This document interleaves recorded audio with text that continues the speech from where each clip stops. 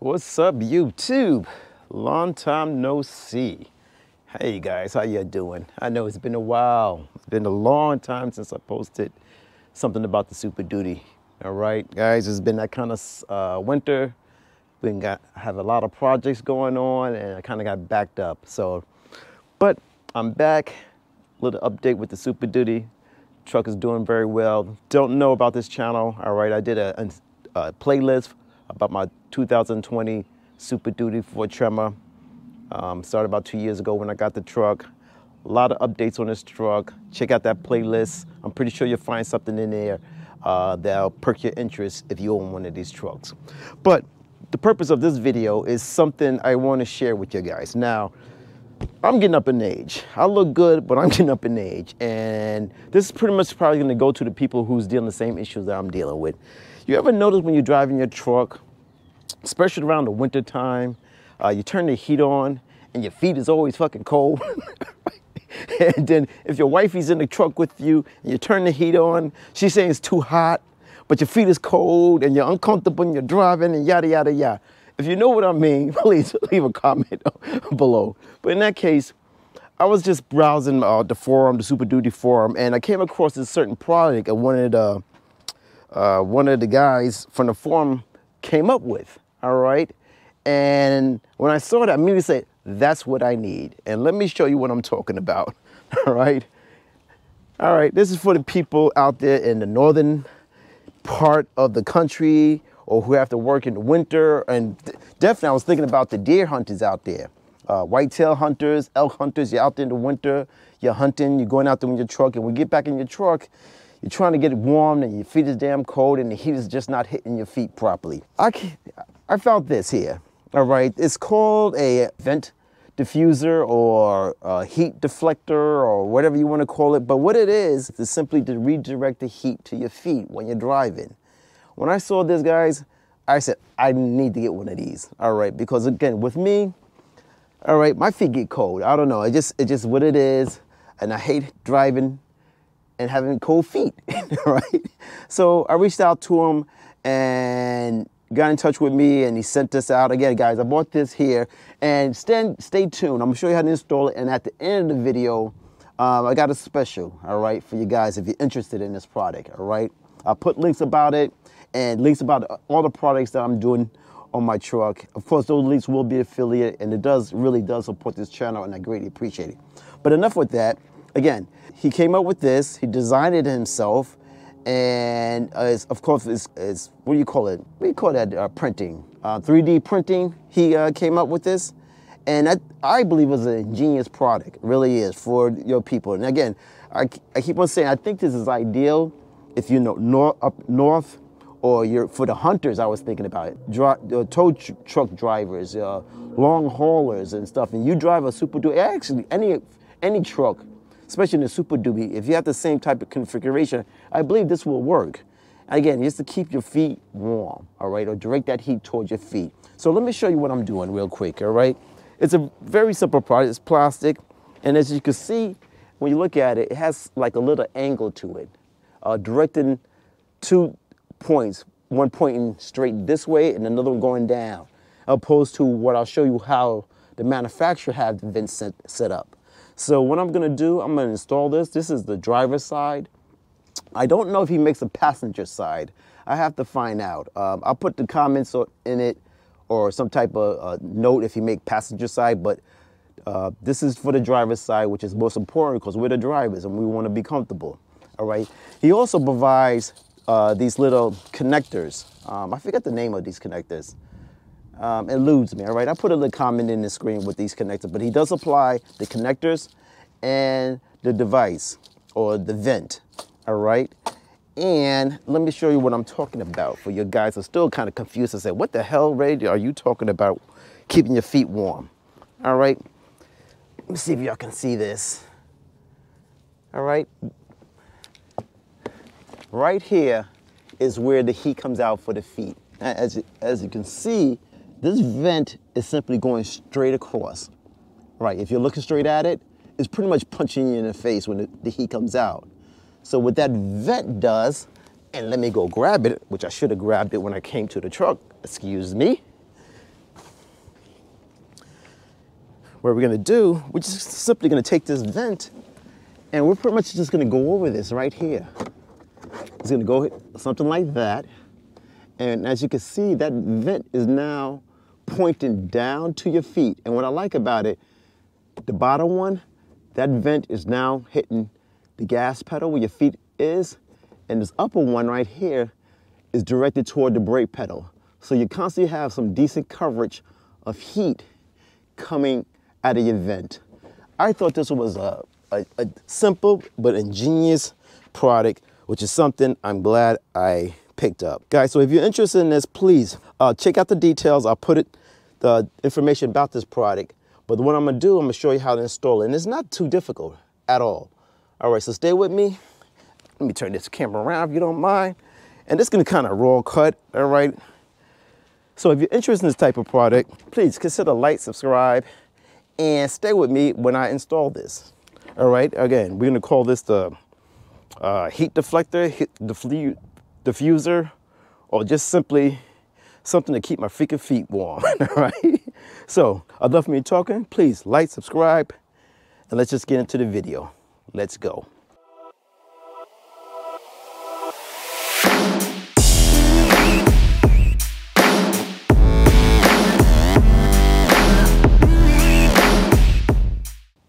Okay guys, now to get this started, what you're gonna need, you need a couple of tools. All right, first thing you're gonna need is, I believe this is a 932 socket. And what you're gonna do, you're simply gonna go down and you're gonna, it's held by this panel, we're gonna take this panel off. And it's held by just one screw right there. Hold on, let me see if I can direct this guy. All right, it's held by one screw. So once you unloosen that, we're gonna remove this panel because it's much easier to install it with this panel off than trying to install it with it on. So let me show you how I'm gonna do that. And also, no, that's pretty much it. So stand by, let me get this off. And I already unscrewed that screw. And these panels are pretty much held with push tabs. So what you're gonna do, you're gonna get it underneath it and you're gonna pull toward you and you should feel it pop off. And we should be able to just remove this without any problems. So stand by and let me get that done. Okay guys, let me show you what it is. All right, see this push tabs right here at 1, 2, 3, 4, 5, 6. All right, and again, all you're gonna do is when you grab it, you're gonna pull from the bottom, come up this way, and you're gonna lift up. You see you got a little tabs here, that bite down. You'll see it. It comes right off. Just pop that off. All right, and right here is your screw. Now be careful with your power tools. I think when last time I took mine off, I kind of went too far and ended up breaking it slightly. So just be careful. Try to use hand tools. Avoid the power tools. It's not too noticeable, but I just want to bring that out to you. All right. And let me show you what I have here. And as you can see, again, it's held by push tabs going through here, here, here, and so on. So just pull up, lift up, and remove. And as now you can see the vent, all right? The vent is just pretty much coming straight toward us. So with that diffuser, again, it's gonna force that hot air to come down towards your feet. So that's the reason why we're doing this little upgrade. Okay guys, let me show you. Again, there's two ways you can approach this. The simplest way, all right, take it, like I showed you, line it up. Once you get it lined up, take your 1/8, or in my case, I'm using a 7/64 drill bit, drill a couple of holes, and use your rivets and go right into it. Now, I'm gonna do a little twist to this, all right, and I'm gonna show you some pictures of the owner of the company who developed this. He sent me, I'm gonna show his picture, his installation. I'm just gonna do a little twist to his installation is that I'm gonna turn mine around and flip it, all right, on the opposite side, all right? And what I'm gonna do is simply, you see how you got your foam here and you got that curve and you got this little part here? It's not a big deal. In this picture, he shows he has to grind that down to get the rivet points to sit flat. I'm just gonna take mine first and approach it this way. I'm gonna line it up to this edge, as you can see, right over here. And what I'm gonna do, I'm gonna start my 2 holes here. I'm gonna drill just a pilot hole here and here. Once those 2 holes are done, then I'm gonna flip it over and continue the normal way. And this is just for me to line it up. I don't know if you can see that. I'm lining it up so it's opposite of this little channel. All right, just less grinding I have to worry about. All right, if you guys don't have a grinding wheel, I could do that, but I prefer just to line it up this way. And thus, as you can see, it gives me a perfect center point to hit to install mine. Don't worry about it's not flush right now, because it's not going to be flush because of this point. I'm just wanting to start my 2 holes up top and match it on the other side once I get these 2 holes drilled. So let me get that done quickly.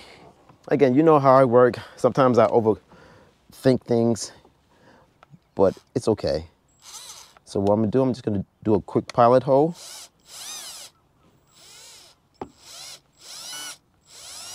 All right, there's one there. Okay, there. And let me just finish this one off.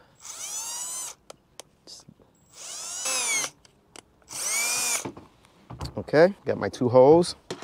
Now I'm gonna flip it this way and line these 2 holes up, okay? And I hope that makes sense to you. So now I know exactly, having these 2 holes lined up, then I'll continue with the holes going the opposite way, thus giving me a nice installation in the back here. All right, so that hole's done, that's hole done. Now I'm gonna do the rest of the holes. And what I'm gonna have a little bracket here so it doesn't move when I drill my holes. Okay, and now I'm just gonna continue to add the hose.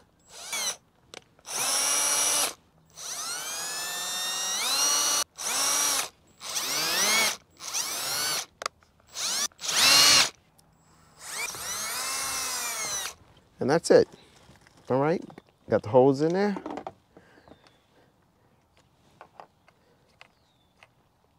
All right. And as you can see, got a nice clean hose matched up to your vent. Once that's done, now what we'll have to do is just simply add our rivet points and it's attached. All right, so stand by. Still waiting for my rivet gun to come in. So once that's here, we'll pick up this video. Okay guys, let's continue on. As you can see, I'm back in the house now. It's really too cold and windy outside, so to make sure I got some good audio, I came inside to continue this video. I just received my rivet too, so I'm going to show you that. But I just want to do a quick correction on what I stated on before. When you set up your holes and you drill the holes on this item, I incorrectly misspoke, or I used the wrong bit. I used initially a 764 bit to drill these holes. That's incorrect, all right? You have to use a 1/8 bit. So I came back and enlarged the hole. And the reason why, because these rivets would slip into this with no problem. The 764 is just a little too tight. So make sure this is a 1/8 hole, which matches the hole to your vent. So I just want to correct that now, and simply we're just going to rivet this on. Now, before I do that, I'm going to show you the rivet gun I ended up picking up from Amazon. And again, I'll put a link below of this particular rivet gun. And so it just came in. It's called WeatherTech Swivel Head Rivet Gun. It's the WE895 version. This one seemed a good deal because it had 5% off. So if you're an Amazon member, of course, you'll get that percentage off, plus the free shipping. Now, what I like about this one, again, it came with a case, plastic case, but nevertheless a case to store it. And with this gun, as you can see, they give you the bits already in relation to whatever rivets you want to use. Plus, they give you a starter kit on different rivet size. So again, it's not something I'm going to need because the manufacturer of the vents already supplies the rivets, but I thought it was a good look just to have additional rivets on hand so I don't have to buy additional. And this is the tool. And to tell you the truth, is, you know, most likely it's Chinese made, and it is what it is. But it doesn't seem like it's too cheaply made, and it'll get the job done. And as you can see, it has different sizes. We have a right here, 332 and 1/8, 532 and 1/16 size rivets. So a decent amount of assortment of rivets. So if you ever need it, you have it. So, and you know me, like I said, having extra tools never hurt. And also what attracted me to this one, because again, I'm gonna learn, you know, applying different application when I may need a rivet. This one pivots, all right, and that really appealed to me. So it gives me the versatility to whenever I have to rivet, I'm not locked into one position, one direction. This one will pivot to whatever the service that you're working toward. So that's what attracted me.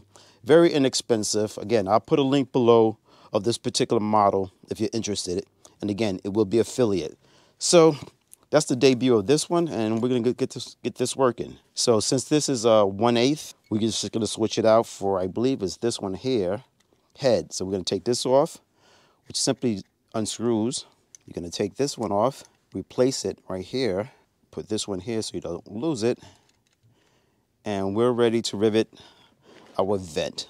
Okay guys, now we're gonna continue on. Now, you're gonna need six rivets, and plus he gives you washers. Now these washers are gonna go in the back of this, well, back of here, all right? So what we're gonna do, I'm just gonna set up my rivets now like this, or you can do one at a time. I don't think it's a big deal. Just setting it up now, just getting it started. And now I'm gonna take it over here and just line it up. All right, what I'm gonna do, I'm gonna see if I can use the rivet to try to start it in this.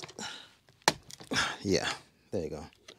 All right, see, I kind of use the rivet gun to help push it in, but I'm not gonna lock it in yet because you still have to add the washers. I'm just using it to help pop it in. Takes a little finagling. There you go, got that. To try to pop it in, but again, I'm just trying to push it in to get it exposed. Then I'll come back and pop it once I get it through. There you go. Okay, that's good. That's good. Again, if it's not going in the first time, you might be off like I am, just ever so slightly. Then just pull the rivet out and re-drill it. It's in there now. So now we're just gonna come back with these washers, and we're gonna have to put it right here. All right, and that's it. All right, so what I'm gonna do it one at a time, so I make sure I got it seated in properly. So I'm gonna start with this top corner. Hope you can see that. Push that washer on. Then I'm gonna take my rivet gun, bring that down, and just start bringing it in. There you go.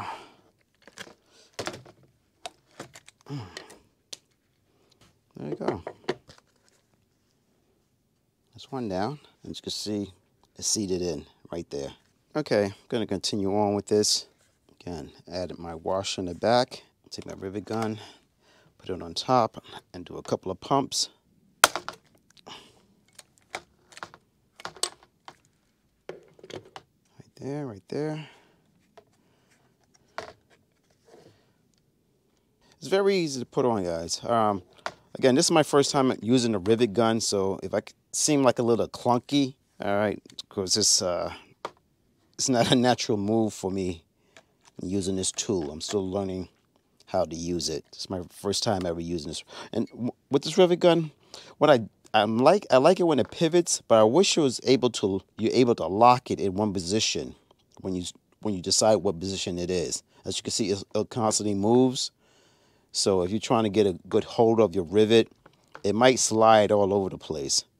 So that's one thing I don't really like about this, but I do like it that I can swivel, if that makes sense. Or maybe just me, because I'm not used to this.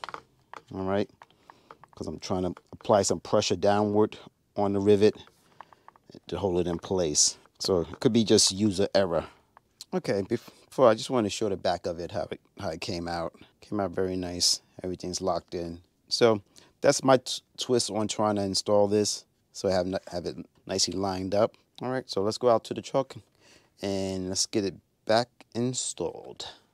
Okay, people. All right, that's the final look of it. Very easy to put in. Again, once you pull this off, pop it right back in. Again, held with one screw. Screw went in very easily. Or underneath that, just have your long extension, and that's it. All right, guys, let me give you the final verdict on this product. Now, I've been driving my truck for a couple of days after modifying the vent system, and I'm gonna tell you the truth. I have noticed there is a noticeable difference on how warm my feet gets and how quickly it gets opposed before when I didn't have this item. I definitely recommend if you have the same issues and you like to get your feet up to temperature, especially in those wintry, those cold climates. This is a simple idea, and I wish I would have thought of it. Right? So, like I stated before at the beginning of the video, speaking with the owner who created this product, he was gracious enough to send an extra one out, and I'm gonna give this one away. To make it simple for you guys out there, if you're interested in getting this product, let me know. I think I'm gonna make it simple. All right, let's do, say, if I get up, say about, I guess, let's get 25 likes on this video. All right, you gotta like the video. You gotta comment on this video. All right. After making a comment on this video, I want you to go over to Tremor forum. All right, I'm also a member over there. This video will be posted there. Make a comment on that location also. After I see the 2 comments on the 2 locations, I'm gonna pick from the first 25 people who made comments and like the video. From that group of 25, I'm gonna pick a winner in receiving this. And tell me in the comments, I'm looking for how cold does it get around your feet in your neck of the woods, and why you think you deserve this. That's pretty much it. All right, let's just make it simple. And I'm telling you, when you get this, it is going to be a noticeable change, and I'm glad I got it. All right, so guys, if this video was helpful, educational, you learned something, all right, please consider like, subscribe, and also, again, making comments, the people making comments and liking, you have to subscribe to the channel. All right, you have to subscribe. All right, and that's that. So guys, thank you for joining me. I hope this was educational for my Ford Tremor out there, and I'll see you in the next one, guys. And I'll try not to be gone for so long. All right, see you in the next one. Later.